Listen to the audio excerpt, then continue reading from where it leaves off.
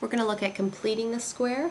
This is the method that we use to change an equation from standard form, which I have here in the example, to vertex form, which I've written up here.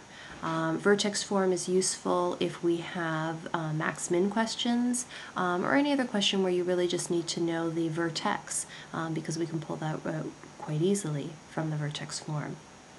So our first polynomial, or excuse me, trinomial, my first step is to move the constant off to the side. Right now it's kind of in our way, but it is part of the equation, so we can't get rid of it completely. My next step is to factor out the a value. So the a value is the coefficient in front of x squared, and we're going to factor it out of just the first two terms.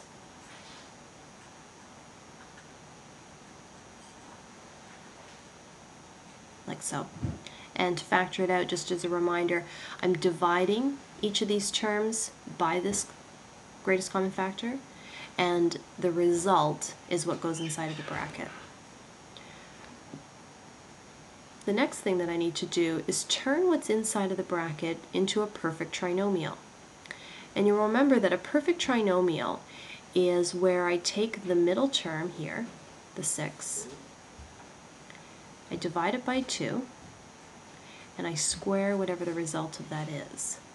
So 6 divided by 2 is 3, and 3 squared is 9. And so the perfect trinomial, I'm going to add a 9 in here.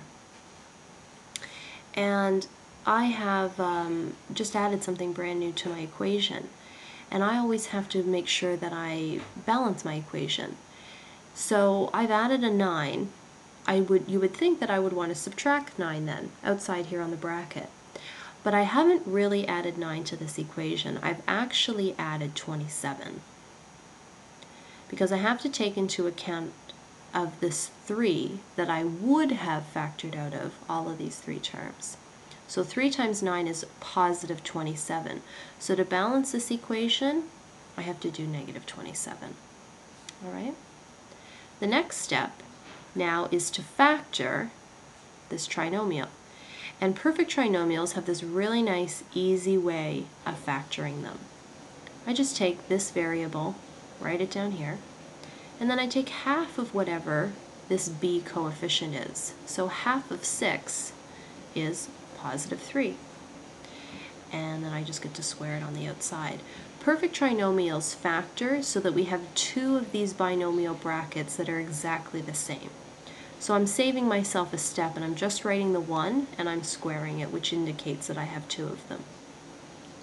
And at the very end of the equation, all I have to do is just simplify my like terms. So I have negative 27, negative 1, so I have negative 28. So if I wanted to pull out, so I mean that's it, we're done. If I wanted to pull out the vertex, I know that the vertex is always going to be my hk value. So in this particular example, my h value is negative 3. Remember that it's always flipping the sign on that. And the k value is negative 28. And that's it.